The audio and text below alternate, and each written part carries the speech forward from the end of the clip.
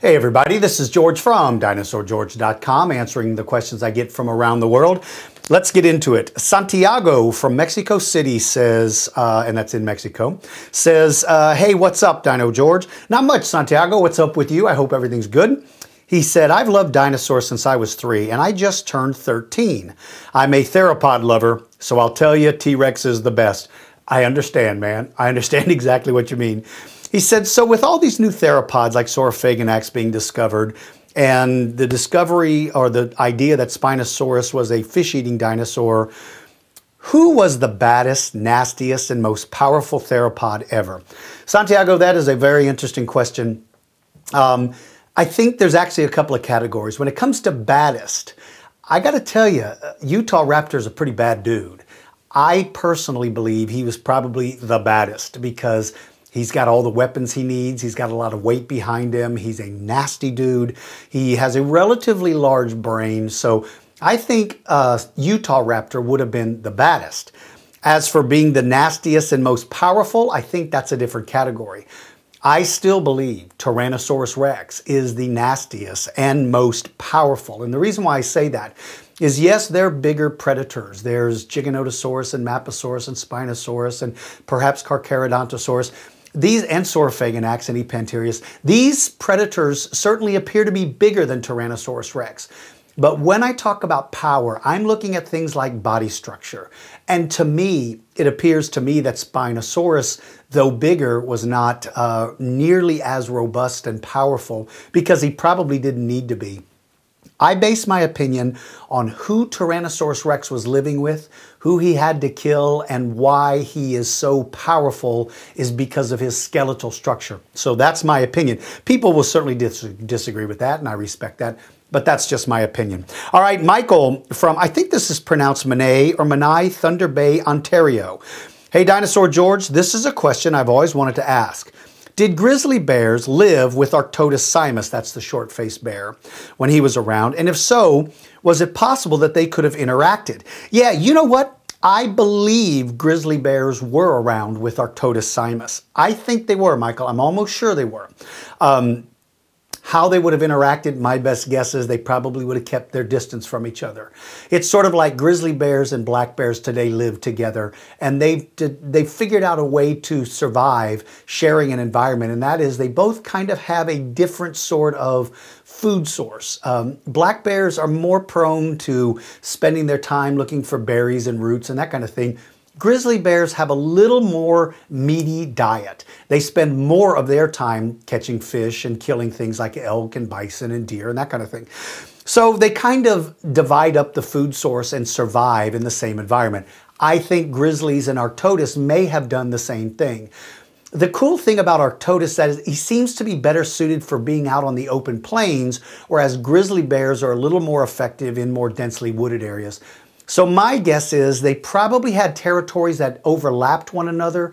If they came in contact with each other, they probably both respectfully gave way, because when you have two titans like that, it's unlikely that they're going to just simply burst into fight. They're certainly going to think about what they're doing. And so my best guess is, yeah, they interacted, but they probably kept a distance from each other. Martin from Chicago, Illinois. Hey, DG, haven't spoken to you in a while. Martin, I haven't heard from you in a while. It's nice to hear you're back again. I was wondering why everyone seems to be using the same head for Deltadromeus when there has never actually been any skull material found. I'm asking this because PaleoFest is coming and Paul Sereno's Giants exhibit will be at the Burpee Museum. Well, Martin, that's a very good question. How do you give a head to a dinosaur if you've never found its skull? Well, there are ways they can do it that at least they're using good science to give you a pretty good idea of what the skull looked like. And that is by looking at the configuration of the neck. They can look at similar kinds of dinosaurs and look for distinguishing features that kind of says, you know what, Deltadromeus is built sort of like this dinosaur, and therefore he probably had a skull similar. That's basically how they do it. If no skull material is found, then certainly there's a lot of guesswork involved. But paleontologists try their best to use as much science available to give you a pretty good idea of who it is. So I would say that the only thing they probably would get wrong would be whether or not Deltadromeus had any sort of distinguishing horns or spikes or little kachkas sticking off of his head, that's where it becomes difficult. When you look at dinosaurs like Abelosaurus and Abelosaurus and who else? Majungatholus or Majungasaurus. Those dinosaurs are similar, but their skulls are distinctively different because Majungasaurus has a lot more odd spikes and stuff sticking off of his head. So even though those dinosaurs are similar, there's an example that the skulls can be distinctively different. All right, Zach from Ferrybank, Waterford, Ireland. Hey DG, do you think it's possible that Tyrannosaurus and other large theropods had feathers? Zach, if you would have answered this question, if you would have answered it, you wouldn't be writing to me. If you would have asked this question of me 10 years ago, I would have said no. But since you're not asking me 10 years ago and you're asking me today, then my answer is yes. Yes, I do. I do think that all theropod dinosaurs had feathers in one way or another. Now, they wouldn't have had a full body covering because a Tyrannosaurus, an adult, just does not need any sort of feathery coat to control its body temperature because its sheer size produced enough heat, in my opinion, to keep it warm even in the coldest time of winter. But I do believe that they would have had feathers that would have served a purpose to kind of show their maturity level, their place hierarchy in a family. I think the older you were, the more brightly colored and flamboyant your feathers would have been, because it would have sent a very clear signal to other members of the group or to strangers who you are and what you're capable of doing. It's sort of nature's way of preventing a fight. We see animals fighting all the time. We think it's great. It's really cool. Heck, Jurassic Fight Club, that's all they did was fight.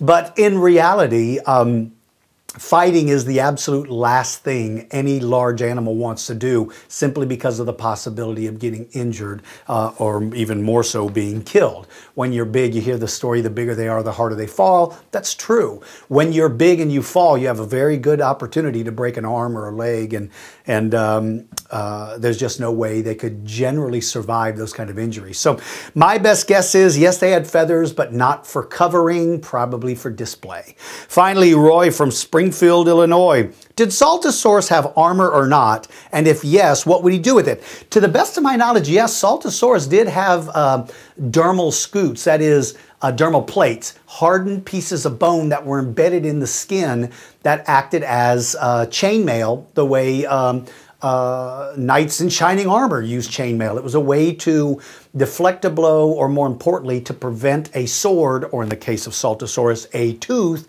from penetrating real deeply into your hide. So yeah, I absolutely believe he did, unless some new discovery was found. But I do believe Saltasaurus did, and he had it on his back. And because he had it on his back, that suggests to me that his #1 predator was an animal who was taller than he was, because he's attacking from the top down. When you see body armor on the back of a neck, that tells you generally that the predator is trying to reach the neck, and so you have armor to defend it. When you have body armor on your sides, that generally means that your attackers are coming in from the side and are not tall enough to really reach your back. But when you have it on your back, in my opinion, that's a very clear signal that whoever is preying on Saltasaurus, they are attacking his back, and therefore he has body armor as a way to defend himself. All right, if you've got a question, go to my website, dinosaurgeorge.com, click on the Ask Dinosaur George page and fill out the form and submit it. I hope you're one of the lucky ones and we answer your questions. Make sure while you're there to sign up to follow me on Facebook and Twitter.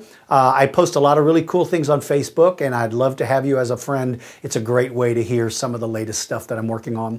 For all of you out there, make sure to use good manners, and for you young people, always practice your reading. I will see you guys soon. Today is a nice day outside, so I'm leaving from here, and I'm going fossil hunting today. I'll let you know if I find something. See ya.